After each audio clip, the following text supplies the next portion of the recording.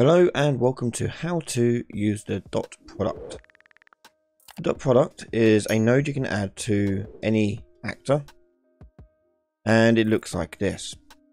And it takes two vectors, vector A, B, and it does something called a dot product and outputs a scalar value. So what is actually a dot product and how can it be used? Well, dot product in its simplest form, what it does is it multiplies two vectors together and it then sums up the results of those multiplications. So let's say, for example, you have x multiplied by x, y multiplied by y, z multiplied by z, and then you add the resulting numbers up. So for example, if we had in here in x 2, 3 and 4, in this one we had 3, 1 and 5. 2 times 3, and let's just put a make vector in to show this.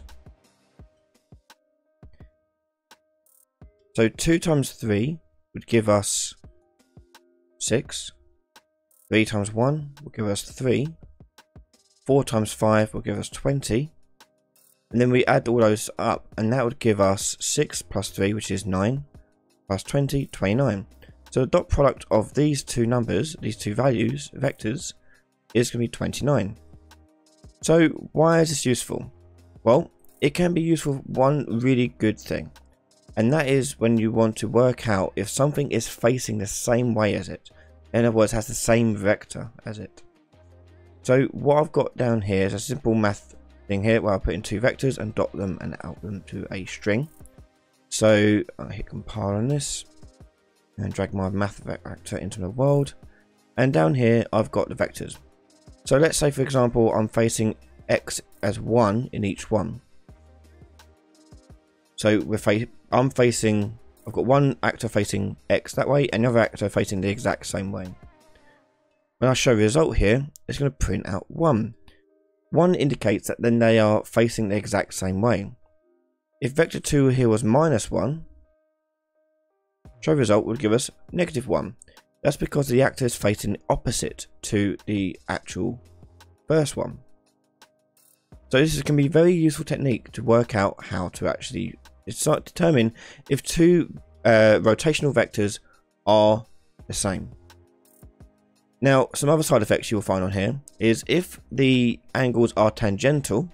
So for example, if I've got one vector facing this way and the other one facing perpendicular to that over here, then we're going to get a value of 0. So to demonstrate that, I'll put vector 1 here with x as 1, and in vector 2 we'll put y as 1, and show result here will give us 0. That's because 1 times 0 is 0, 0 times 1 is 0, sorry, and 0 times 0 is 0, and if you add 0 plus 0 plus 0, you get 0. So if an angle is tangential to another vector, then you get two vectors that cancel each other out essentially. Now this only works when the two vectors are both normalized, i.e. they have the length of 1. So if you're dealing with a vector that is not the length of 1, you need to normalize it first and foremost. Let's say, for example, you want to find out if something is going the same way as something else. So you can use getActorForward vector, but you can also maybe look at their velocity as well. So if I get the velocity of an actor and then normalize this, this will now can be used in a dot product with another normalized value to determine if they got the same velocity, i.e. this same direction they're going in. And that is the dot product. So it has quite a few uses, but the most common one is with rotational vectors to see if two rotations are the same. Thanks very much for watching. If you want to see more videos about Unreal and more nodes like this, head over to patreon.com/RyanLady, where you can catch more videos by me early before anyone else from just $1 a month. Thank you very much for watching. Make sure you're subscribed, and I'll see you all next time. Bye everyone.